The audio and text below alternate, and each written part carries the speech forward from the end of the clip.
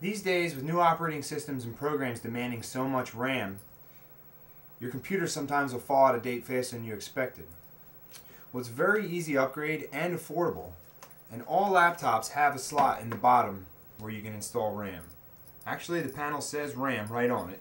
Again, I recommend getting a little case of these little screwdrivers. Go to Radio Shack, Best Buy, any little place, and they'll have these. You'll have them forever, and they're so handy to have.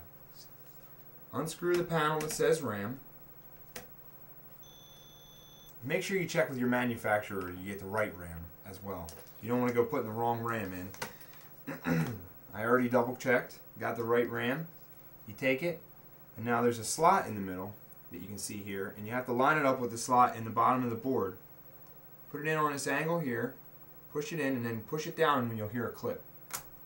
And there you have it. It's that simple. Put your panel back on, screw back in, tighten it down, and when you boot up your computer, it'll automatically recognize the RAM, and you'll be flying on your new applications.